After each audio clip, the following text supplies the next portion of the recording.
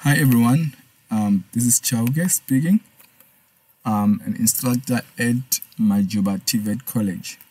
Okay, so today I'll be taking you through building and structural construction N5 and be looking at the topic bolt connections, and our video will be part 1. Okay, we'll be referencing to this book by Bisshof here. So now, what is stress? But before we look at that, bolt connection has got a potential of failing due to stress. All right. So what is stress? Stress is force per unit area or force over area. So if you increase the force, you will be increasing the stress. However, if we increase the area, we'll be decreasing the stress. All right. So our connection will be subjected to 3 stresses at the same time, which are shear stress, bearing stress, as well as tensile stress. So these 3 stresses are differentiated by the position of action or the stressed area, simply meaning where the stress is taking place. Okay, so but for this lesson, we will only gonna be looking at shear stress. So shear stress, if you look at this diagram here, you will see that we have 2 ties, all right, or 2 members there, which are subject to this force and that force, all right, and these 2 members are connected by means of a bolt. You can also see it there. So if it happens that our bolt is weak, what's going to happen is that our connection is going to fail through sheared bolt. So our bolt is going to shear through that red line there. All right, so it's going to shear across its circumference. So you can also see this is a stressed area, so meaning that that's the potential area which is going to shear. Okay, so at the same time, this kind of connection, we call it lap joint because of this lap or overlapping here. Okay, and they're directly connected to each other, and we call it single shear. Why? Because our bolt is going to shear once. Okay, our bolt is going to shear once there. Okay, so we call it shear or single shear. All right, so this is a general formula for stress. Okay, so shear stress is equal to force over the area. Which area is being stressed? It is that circular area there that I showed you, pi d squared over 4. Okay, now let's look at this. So F is the load, N is the number of bolts. Okay, and then D, it is the diameter of bolt. Okay, you'll notice these 2 diagrams here. The first diagram, it is a bolt which is partially threaded. Okay, and then we have another bolt which is threaded throughout.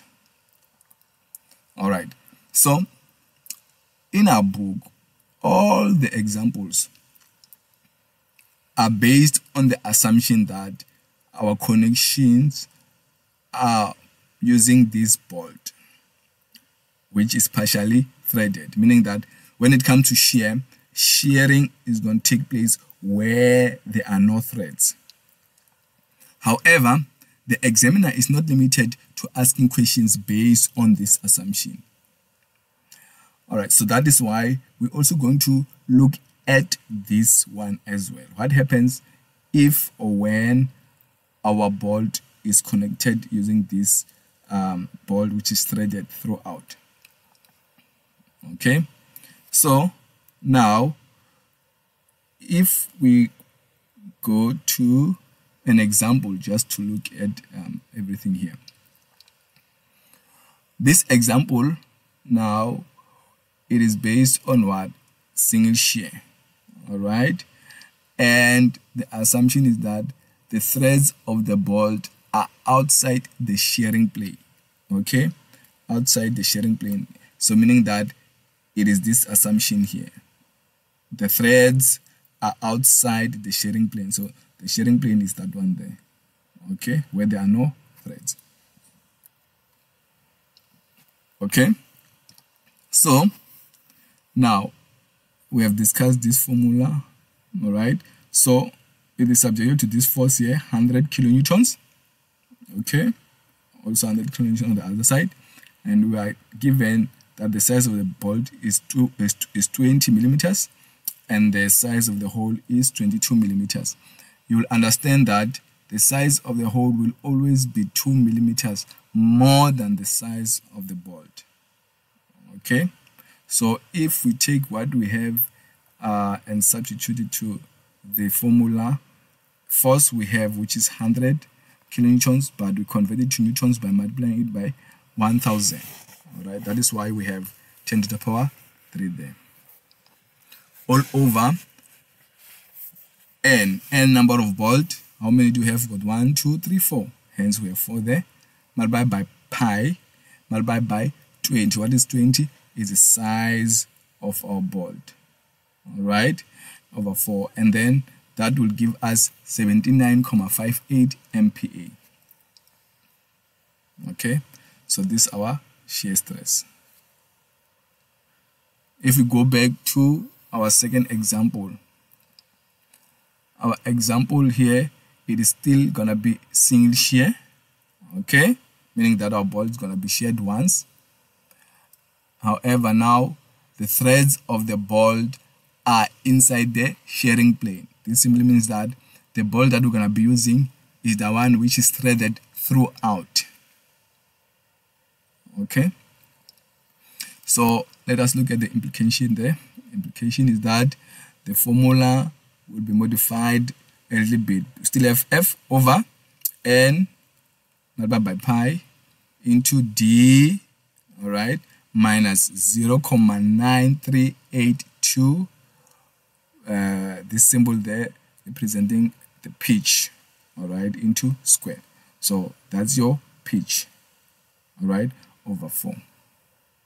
So it is the same example, okay, where we've got 100 kilonewtons first, where we've got 20 millimeter diameter of a bolt, where we have got 22 millimeter size of the hole, and then we are given that the pitch is going to be 2 millimeters. So what's the pitch? Pitch is the distance in between the threads. All right, so that is our pitch distance. So if we take all that we're given to the formula, is the formula. All right, so F we're given, you remember, is 100. Okay, multiplied by 10 to the power 3 to convert it to newtons, all over 4 pi into the diameter of a bolt is 20, right, minus 0.9382 multiplied by 2. We're given that the pitch is 2 millimeters, and then into we close the bracket and then squared there, all over 4. All right, and then that gives us 87.604 MPa. So that is our stress. So I want you to notice something here. Let's go back. For this scenario where the stress is taking place outside or where there are no threads, we're getting 79, which is less than this one where our bolt is fully threaded. This simply means that the bolt which is partially threaded is more stronger than this one which is fully threaded. All right, so that's the implication there. So if we continue, we have another scenario still on shearing.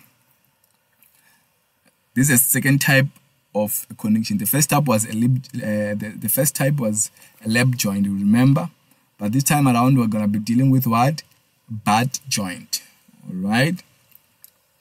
So what's butt joint? If you can look at this picture here, you've got a member here and you've got a member. So you can see that they are not directly connected to each other, but they are connected to each other by means of what? Two connector plates. You can see here. So this bolt is connecting this plate, the member, and the plate. And this bolt is connecting this plate, the member, and the other plate. So you can see that this bolt has got nothing to do with this member here. And this bolt, again, has got nothing to do with the other member here. All right. So another nice example, it's here. If you can look at these two beams are connected together by means of these two plates here. All right. So these four bolts here have got nothing to do with this member, if you can see. And these two and these four members or bolts here, they've got nothing to do with this beam here. Okay. So that's where the butt joint name comes from. All right. So now, why is it the double shear? If we can look at the shearing plane there, all right, or the stressed area there, you can see that if our bolt is weaker, all right, let's say our bolt is weaker, what's going to happen here is that our bolt is going to shear twice. Well, it's going to shear here and as well as there. If you look at these red areas or lines there, all right, that is the shearing position. It's going to shear there and it's going to shear there, hence double shear. So it's going to shear twice. All right. So now the modification is that we are going to multiply the area by 2. Why? Because we've got two areas which are going to shear. All right. That's about it. So let's look at an example here. Right. So we've got these two connector plates again, or ties, joining joining these two, or joined by these two connector plates here. All right. So then now, if you can look at our example, these three bolts are the ones which are connecting this plate, this tie, and that plate. And then on the other side, you've got three bolts again which are connecting this plate, that tie, and that plate again. Okay. All right. So this connection is subject to 120 kilonewtons and also 120 kilonewtons on the other side. All right. So we are given the diameter to be 20, but this time around we are not given a bolt, the diameter of a rivet. All right. And this side we're also told that the size of the hole will be 22. All right. So you have to take note of this. So there is a rivet. It's no longer a bolt here. All right. So a rivet could be used where we've got a single shear or double shear. I'm just using a rivet here just to demonstrate something.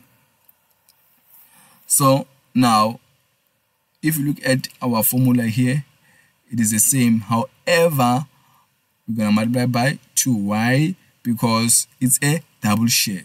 We're going to shear somewhere there and we're going to have shearing somewhere there. All right. So hence we multiply the area by 2.